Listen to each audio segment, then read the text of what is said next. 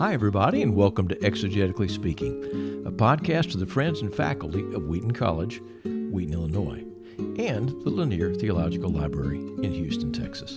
My name is David Capes, and I am the Senior Research Fellow at the Lanier Theological Library and a former dean up there in Wheaton at the School of Biblical and Theological Studies. Our purpose in these podcasts is really very simple.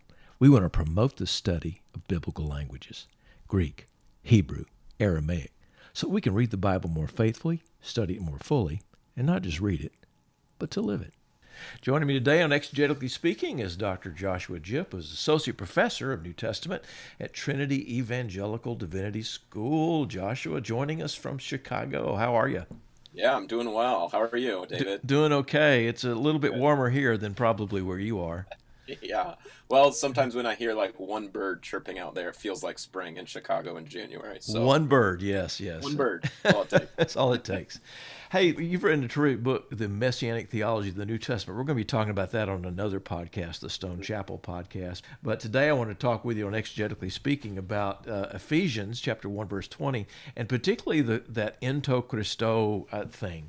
But before that, how did you get started reading Greek? Yeah, well, I went to a public high school and was taking my faith seriously, got really interested in theology and the Bible and so forth. And I remember doing a campus visit at Northwestern University in St. Paul, Minnesota. Sat in on a couple of classes, and I just couldn't believe, wow, what are these people doing here? Studying, reading, learning Greek, and I love the Bible, and forget these state schools. Like that just sort of sucked me in, and I majored in biblical studies and ancient and classical languages, and it was really there that I was able to learn Greek and start reading, and Hebrew, start reading the scriptures in their original languages, and I often say it was one of the best things I ever did. So yeah. Terrific. Well, we want to encourage other people to follow you in that. Absolutely. Well, what are we into in Ephesians 1:20? What's happening and what's significant about that passage? In particular, we're going to look at verses 20 through 23, but we can't in a brief time parse it all out. But tell us about that little phrase, ento Christo. Yeah, sure. Well, the book of Ephesians, Paul's letter to the Ephesians, is dominated by a person that he refers to as Christos. I think my count was there about 46 occurrences in 6 chapters that are referring, of course, to Jesus of Nazareth as Christos. And so one of the questions right away then is, cool, is that just Jesus' second name? All right, my name's Josh Jipp. His name is Jesus Christ. Or and his mother was Mary Christ, right? There you go. Now we just keep moving on reading the text. Yeah. Or do we notice that actually Christos, whether we're looking at the Greek scriptures or we're seeing as a translation from what we get in the Hebrew, is referring to usually a royal anointed figure that comes from the house of David, that is basically God's elected agent to accomplish his will and his purposes on earth. And we have a choice to some extent to make it simple. Is it a name or is it a title, an honorific that sort of like designates a particular office or function that Jesus himself embodies and lives into?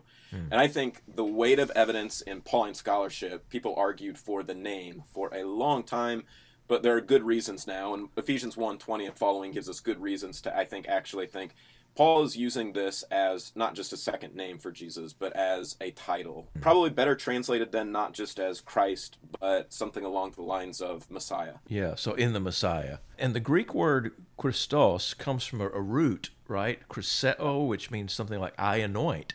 Right. The translation that I worked on for a while was called The Voice, and whenever we found that particular word, we would say Jesus the Anointed. Right. That's the way we did it. And in some cases, we glossed it to try to, with the phrase liberating king, the king who liberates, and such. But Jesus the Anointed, Jesus the Anointed. Right. I think if you're not going to translate as Messiah, like anointed does it nicely as well. And you're absolutely right.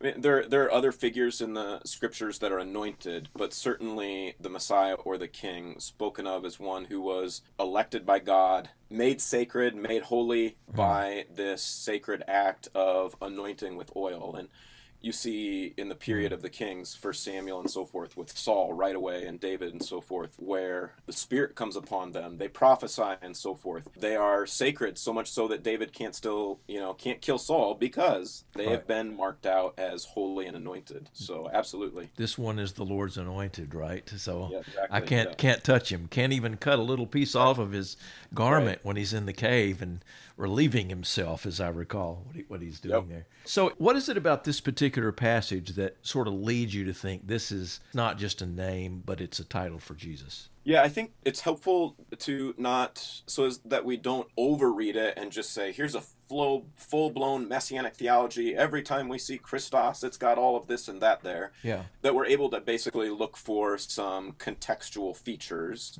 that might cause us to say, I think in this instance, Paul intends for us to see there to be some kind of Messianic theology in this text. I'll give you a couple real quickly. Maybe I can think of three right away off the top of my head. One is frequently in Ephesians, God acts in or by means of the Messiah. Just as he often does in the Old Testament, God accomplishes his purposes through a particular agent.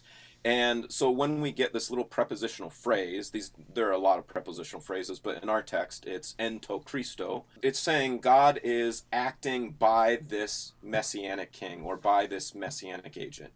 We don't have time, I know, to go look through all of these little phrases, but if you look at these little phrases, you'll see this is God accomplishes redemption in the Messiah or by means of the Messiah. On and on, you'll see this is Paul's way of speaking.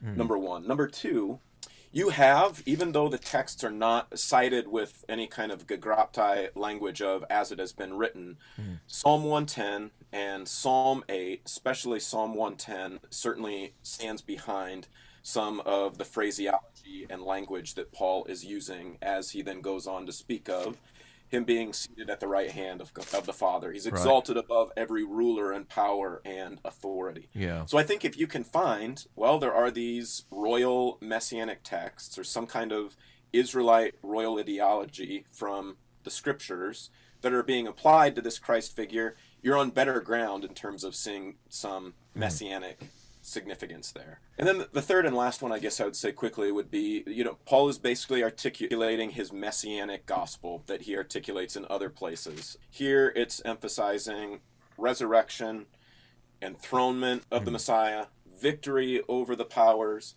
the relationship that then goes on to establish with his body as he himself is the head.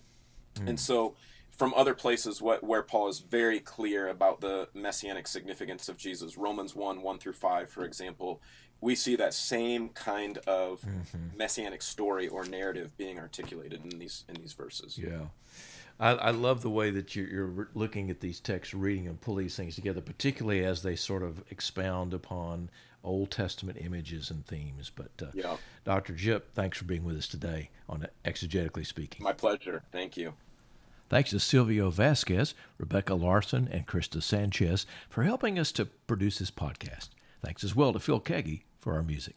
If you want to study biblical languages, the best place you could do that is Wheaton College. They have an amazing program, one of the best I've ever seen, whether you want to be a graduate or an undergraduate student. So go to the website, www.wheaton.edu, and look for modern and classical languages. Get started today.